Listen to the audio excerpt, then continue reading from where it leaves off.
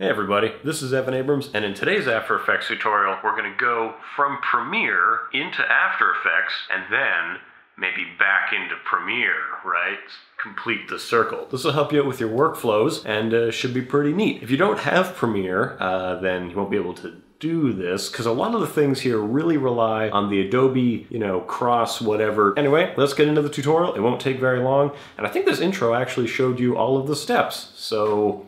Okay, so we're here in After Effects, and the first thing I want to address is that working from Premiere to After Effects is certainly not the flashiest tutorial you can watch today. It's going to be a lot of, just telling you the technical things you can and can't do. Second thing I want to address is there's no one right way and then conversely a wrong way to do things. All workflows are sort of on a spectrum of how appropriate they are to the project you're doing. So it might be helpful for you to use some of these techniques at different times during a project and in different ways for different projects. The last thing to get out of the way is that I'm working with Adobe CC, that at the time of recording is the latest version of the Adobe suite. So After Effects CC, Premiere CC, everything is fresh and new and fantastic, and you may not have all of the features we talk about, and they may work differently for you. So that is it for caveats. Let's get into working from Premiere to After Effects and probably back again, or whatever. The first thing to know about working between these two programs is that you can import the projects of each into either. You can import footage into After Effects as simply as right-clicking and then going import file, or however you choose to get to this command. Now, when you do that, you can then choose an Adobe Premiere project like this one, and when you open that up, it's going to give you options to import whatever sequence, when looking into that. It's going to look in there, it's going to say, what sequences can I bring in? You pick one, you bring it in, all right? So let's say we picked this one, called content, anyway. So you bring in that thing, and it's going to have all the properties of that sequence as it appears in your Premiere project. So it's just going to treat it like footage. It's dynamically linked, meaning, when I say dynamic, if you update the project, it's going to update it here in this project. So that is a way of dynamically linking between the two. Conversely, you can do the exact same thing in Premiere. You can just go ahead, right-click, import, and then you can import, the project, the .aep. It's going to behave exactly like footage. So same thing that we did before. So that's, not much to write home about there. One thing I will say about this first thing is that there is the possibility of creating an infinite loop of nesting things, right? So you take a Premiere file, you put it into an AEP, then you take that AEP, you put it back into that same Premiere file. Well, it's going to cause some problems, and it won't let you create that loop. It'll just say, you cannot put this on this timeline kind of thing. That might be confusing, but if you think about it, that would mean that you're updating a thing that is within a thing inside itself. Figure that out. I mean, you have to watch a whole season of Doctor Who to understand that kind of crap. The second way you can work between these two things is by copying and pasting between the two of them. So you've got both of these programs open, you can just tab between them. You could go in here, you could select some footages, like these two. You can copy them. I just went Command-C or Control-C. Tab over here, and then select in your timeline, and paste. Boom. Look at that. So, some things to know about this pasting process. I know, copying and pasting, whoop-de-woo, very exciting. It has created multiple instances of the same .mov here in your project. That's the first thing to know.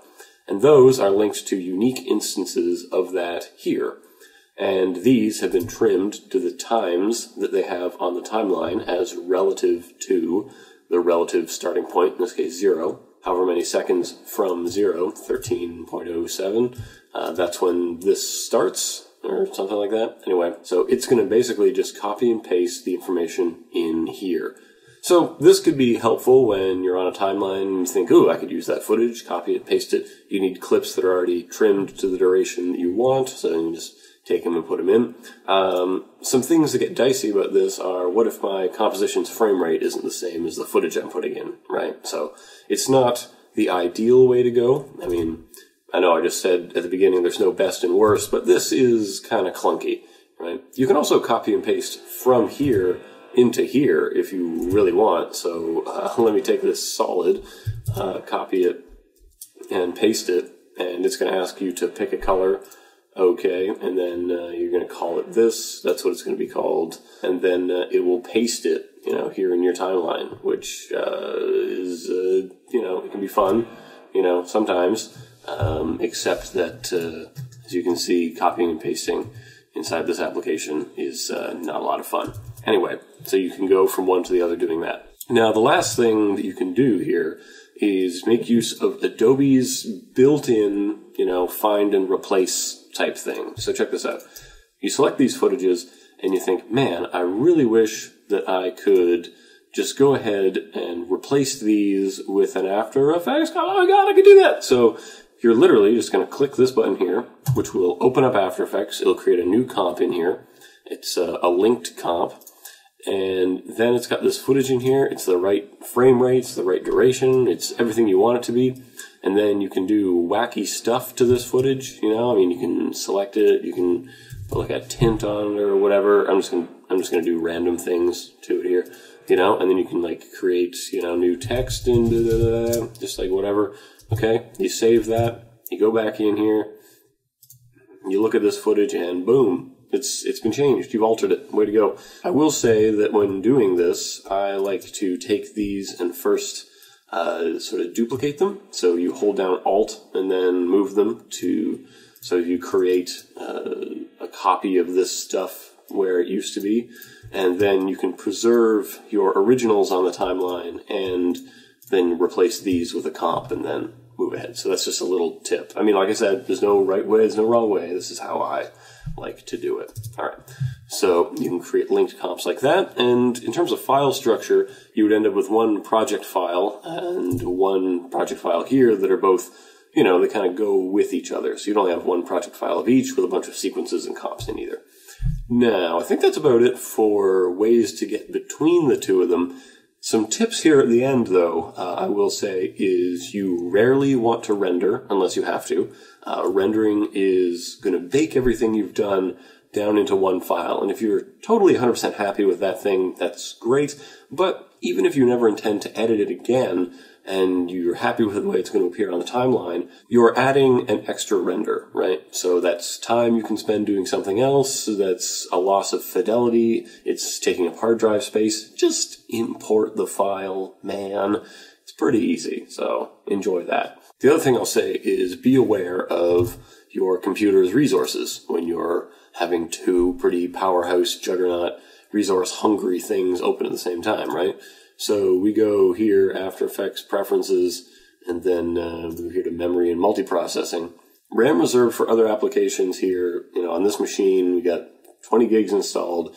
RAM reserved for other applications is 3. So the RAM being shared by these two, it's going to tell you, is 17, meaning sharing. You have to share them. So just be aware of your own resource limitations when doing this. Try to have high hopes, and maybe don't do this too often. Close down one, then work with the other kind of thing.